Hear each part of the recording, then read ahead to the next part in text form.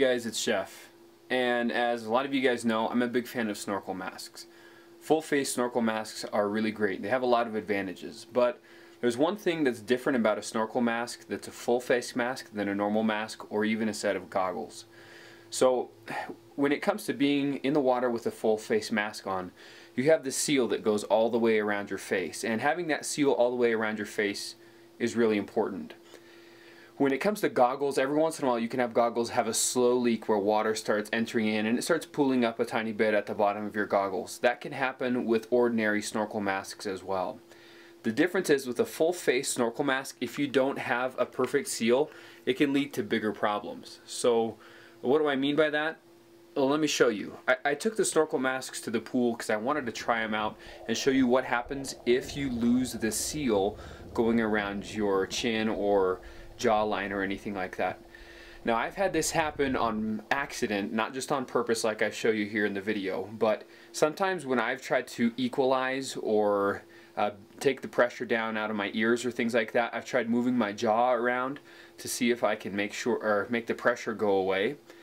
And when I do that, I always tend to find an area where I move my jaw just right so that there's no longer a seal there. So I want to show you guys on video what it's like if you do lose pressure on your mask or you lose the seal.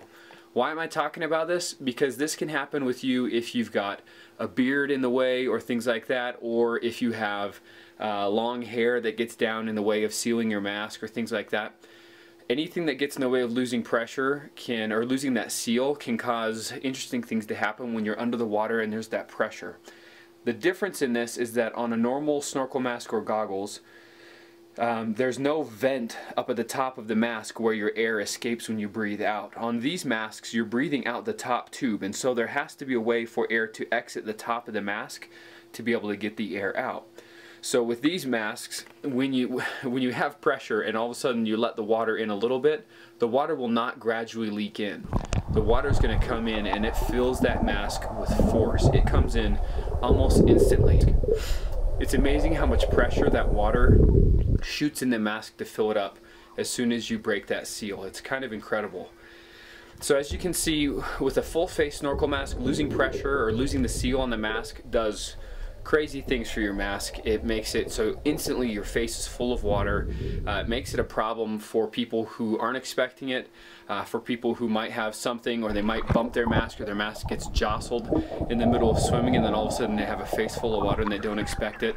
Or in the case of kids who don't know how to put the mask on right, and all of a sudden they jump in or they dive in or they go into the water really quickly and suddenly they have a face full of water. It can be really surprising and sometimes scary for little kids too. So are snorkel masks perfect? No. What happens when you lose seal? Well, all of a sudden you get a face full of water really, really quick. It's going to shoot up your nose, it's going to shoot up basically everywhere. It's not super comfortable. So, you know, I wish there was a better solution for this, but the truth is the way the masks are designed so that you can breathe in and out of the top, it's kind of the way it's going to go. If you had a mask that was totally sealed across the top of your forehead with no air vents to the top, you wouldn't see this same issue, just like you don't see it in a normal snorkel mask or a pair of goggles. So it's understandable why it happens. It's unfortunate that it does, but the more you know about it, the more aware you are, the more you can expect it, and make sure you keep that seal strong the whole time you're swimming. The truth is, whenever I've had issues with the seal, it's only because I've moved my jaw or I've had the mask get hit really hard. When it comes to having a beard and things like that with facial hair, the holes were so small that we'd have little tiny drips of water. It would slowly fill up just because there wasn't a huge break in the seal where water could shoot through. So I haven't had it happen a ton in actual swimming in real life situations, but it has happened a time or two, and I want you to be aware of it as well. So if you're interested in getting into full face snorkel masks, I always include some links down in the description to a couple of the masks I have. I'm trying masks all the time, hoping to try some new masks out here pretty soon. So if you are interested in trying out the masks, it helps me when you click on the links in the description. Anyway, this is Chef. Thanks for watching. I'll see you next time.